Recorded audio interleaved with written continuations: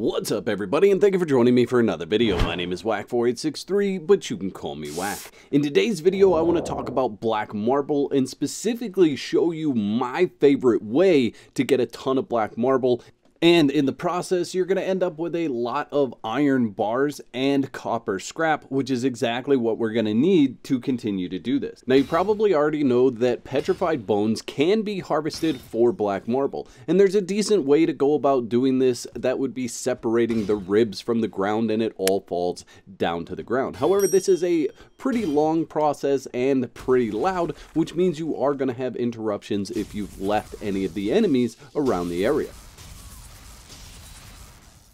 But it's not a bad way to come across about 150 to 200 black marble, depending on how particular you are about harvesting all the bones. My favorite way is going to fill your chests with black marble, iron bar, and copper scrap. And it's going to take a lot less time to do this over the course of building your black marble structures. And you really don't need to bring a whole lot with you. All you need is enough stuff to build a workbench, a furnace, and a portal so that you can teleport your black metal back to your base. Now, if you run across some iron once you get out to the Mistlands, go ahead and harvest that up. You'll need 2 metal scrap to smelt down into the iron bars. If you don't end up finding any iron, that's fine. We will get it from what we're doing already in the iron bar form. It just takes a little bit longer that way. Now, what we're looking for are the different black marble structures that are in the Mistlands. My favorite happen to be the bridges because nobody defends them or cares about them, so you can harvest these up very easily.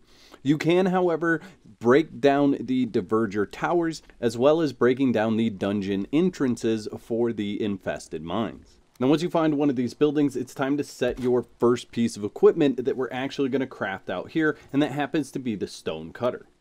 And you'll be able to place that once you smelt down your first 2 iron scrap into iron bars. Now, if you didn't end up finding some iron scrap on the way to smelt down into iron bars, you can get it from these structures. You're just going to need to take your pick and go after the bottom section of this structure. Now, you can actually mine this entire structure with just your pick. It's just going to take a long time to do it.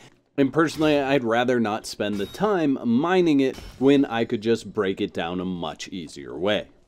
Now, the stone cutter is going to allow you to just dismantle the black marble. So it's a much quicker process than harvesting it with a pick. However, these bridges actually have infrastructure inside that are made up of the iron bars. In order to break those, you could use your pick, but instead of that, you're actually going to gain scrap copper that are around the bands of the black marble. You can get 6 of those copper scrap and turn them into bars and make the forge so that you can just break the metal bars that are in the middle. So after a little bit of smelting, all you have to do is place this forge, and that's going to allow you to start breaking the infrastructure that's inside, and that will then cause this structure to collapse over time.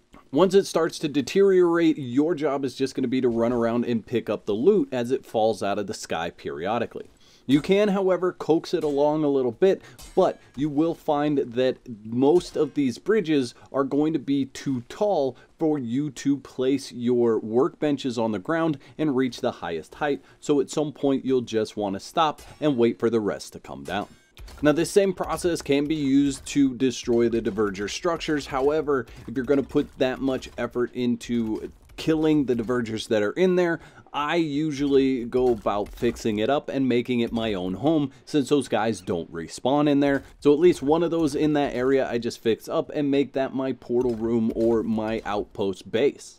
And depending on how much black marble you need for your main base, you could then run around that entire Mistlands with your stone cutter and your forge and just knock down all of those different structures and bring them back to your portal outpost, where you can then teleport them to your main structure. I'd like to thank all my YouTube members for your continued support. Y'all are absolute legends. If you'd like to become a legend, there's a button that says join on this page. Click that for details. There's 2 videos on the screen. Click one of those to watch next, and I'll meet you over there.